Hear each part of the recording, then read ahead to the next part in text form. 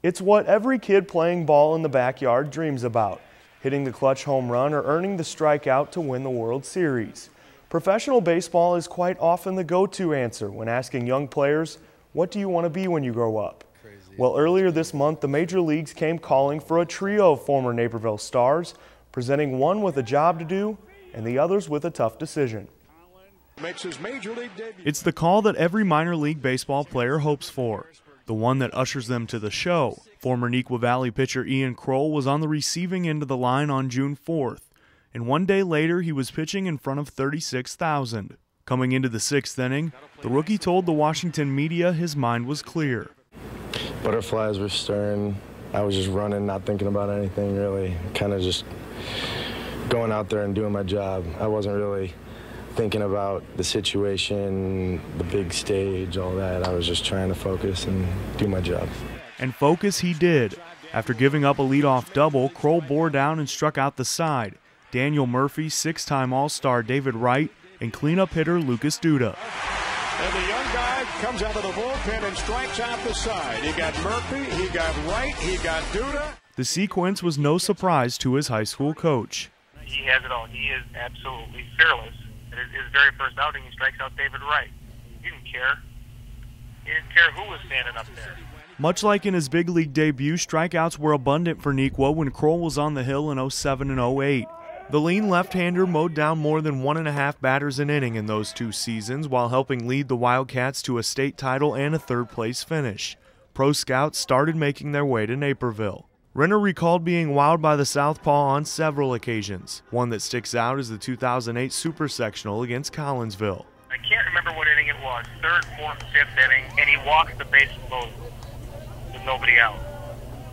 And I walked out there and chewed his butt and said, you know what, you're better than this, you need to get locked in, whatever I said. And I walked back off, and he threw 9 more pitches. Strike one, strike two, strike three, strike one, strike two, strike three, strike one, strike two, strike three, and walked off the mound. It was one of the most amazing things I'd ever seen. We went back to the tape. The Mound Conference came after a balk, not a base on balls, and Krol's third out was a 2-pitch ground out, but considering it was 5 years ago, we'll give Renner a pass. It was still pretty amazing. More was sure to be in store for 2009, Krol's senior season, but an athletic code violation brought a season-long exile and the end of his days as a Wildcat baseball player. When the draft came, Krol got the call from Oakland in the 7th round and quickly made his way up the professional ranks, earning the Athletics Minor League Pitcher of the Year award after a strong 2010 at Low A Kane County and High A Stockton. The next 2 years weren't as fruitful. 2011 brought an arm injury and a 2-month suspension from the Athletics for an offensive tweet. Last season, Krol was 2-9 in 2 major league stops with an ERA north of 5. This spring brought a change of scenery to the Washington organization and a new role, relief pitcher. As a starter, I was, trying to focus for 6-7 innings at a time and not only have to for a couple innings, 2 at the most, so that's been helping me a lot. It seems to have helped. In 9 2/3 innings through June 27th, the former Wildcat has yet to allow a run. Just so blessed to be here and, just so excited to have an opportunity like this. It's awesome.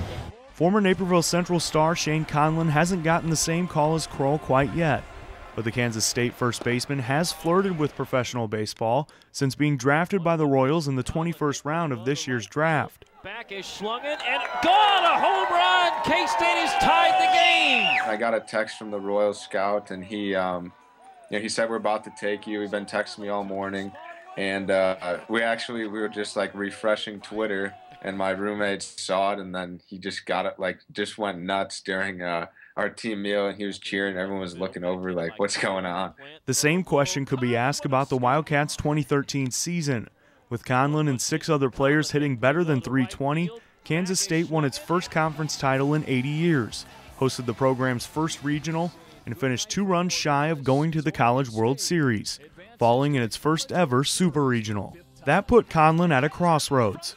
Stay for another shot at going to Omaha, or start the clock on a professional career. I went home back to Lawrence and sat down with my parents and just, basically did pros and cons of the decision. There were many pros for each of them. This isn't the first time the lefty has had to make a big decision when it comes to baseball. In 2009, after leading St. Rita to a runner-up finish in the state tournament and a summer state title, he decided to transfer to his then home of Naperville Central for his senior season. He fit right in.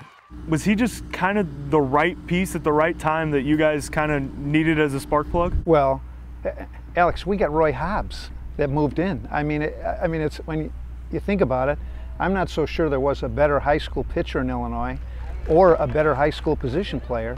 And he comes in, and I don't care what kind of a team or what school you have, you add a player like that, and it's instant. I mean, you're going to make yourself a lot better. Come the first week of June, the Red Hawks were playing for a state title.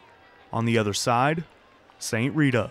You don't get much sleep before a night like that. I mean, I could remember, I didn't get much sleep. I woke up early. It's like, this is Shane's team. This was Shane's moment. He rose up, and you know what, if St. Rita would have come back and beat us in that game, it wouldn't have changed anything. I mean, it still would have been a magical season for us, but with Shane Conlon on the mound, at first base, and at the plate, it just wasn't going to happen. The senior struck out 10 and went the distance in a 10-4 victory. Here and now, the redshirt sophomore made plenty of people in Manhattan happy when he tweeted his plans, citing unfinished business as a reason to stay a Wildcat. I think I'm better than the 21st round, honestly, so, hopefully that turns out the way I like it. And, there's a lot of hard work from here in 11 months to happen. So just looking forward to that. One of Conlon's rivals on the high school field, former Naperville North outfielder and Maryland Terrapin Charlie White, also had the MLB come calling. White was picked by the Yankees in the 29th round. What I've worked towards my whole life was, trying to get drafted and, try to make it to the big league. It was a dream come true to see my name pop up on the draft tracker and then get the call from the Yankees scout that drafted me. He rose up draft boards this season after leading the Terps with 75 hits and 39 stolen bases. That mark led the ACC. I wasn't surprised. I mean, he's athletic. I'm sure he wishes he was about 2 or 3 inches taller and 30 pounds heavier, but you know what? Those guys love that speed. He's got a good arm and puts the ball in play, makes a lot of stuff happen. Like his dad, he was a stolen base guy. Like Conlon, the center fielder now has some thinking to do.